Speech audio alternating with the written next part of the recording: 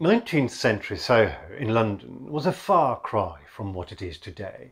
A colourful, cosmopolitan, beating heart of town, bustling with restaurants, cafes, chic shopping, some major West End theatres, and a great many pubs offering very fine ales.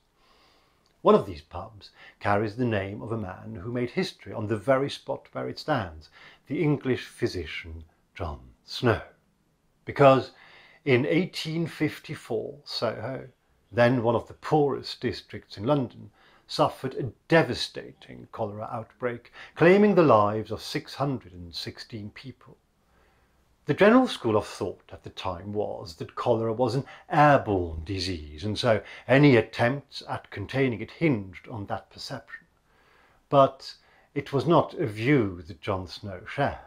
He surmised that contaminated water carried the bacteria responsible for cholera, and in order to test his theory, he investigated the locations where cases had occurred. In a series of now celebrated and since then often reproduced maps, he plotted the incidence of deaths and found that they clustered around one particular well on the corner of Broad Street, today's Broadwick Street, and Cambridge Street, which no longer exists. It is the location of today's John Snow pub. Equipped with this data, John Snow convinced the authorities to remove the handle of said well, and the death toll promptly declined. It turned out the well had indeed been polluted by waste seeping into it from a nearby cesspit.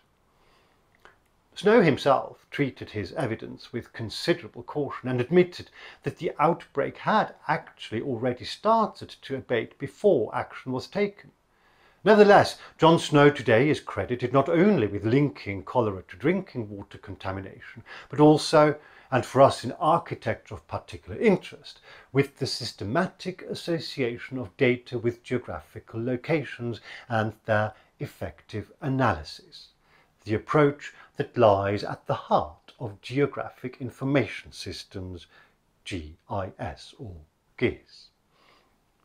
Today, the health sector is just one of several in which GIS plays an increasingly important, so as not to say indispensable, role. Urban planning, gaming, environmental and social management, even the development and deployment of UAVs, unmanned aerial vehicles, or drones as we simply would say, are all tied in with geographic data, as are app-based rideshare and taxi services such as Uber and Ola, or indeed location-based dating and hookup apps. Many of our great and small real-world challenges can be identified, analysed, visualised and therefore addressed by using digital models.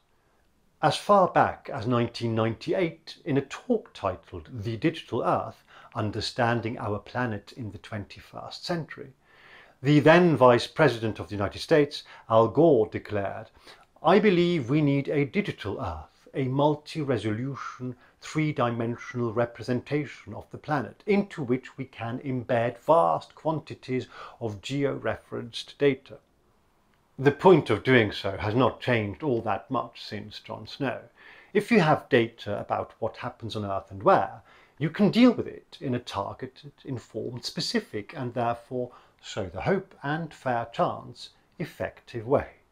Now, while John Snow had to obtain his information by going around the infected and, as it turned out, highly contagious location in person to manually plot data points on paper, we can draw on an array of data sources from official statistics, land registry entries and routine surveys to installed urban and environmental sensors measuring traffic, air pollution or footfall, for example, right through to global satellite navigation systems and volunteered data that comes from individuals who allow their mobile devices and apps to feed information about their movements or behaviours into a system of statistical observation, which is then known as VGI, Volunteered Geographic Information. And in this unit of our MOOC, we will be looking at the methods and applications of GIS and its relevance to planning and architecture, and also examine where it stands in relation to other software approaches such as CAD and BIM, for example.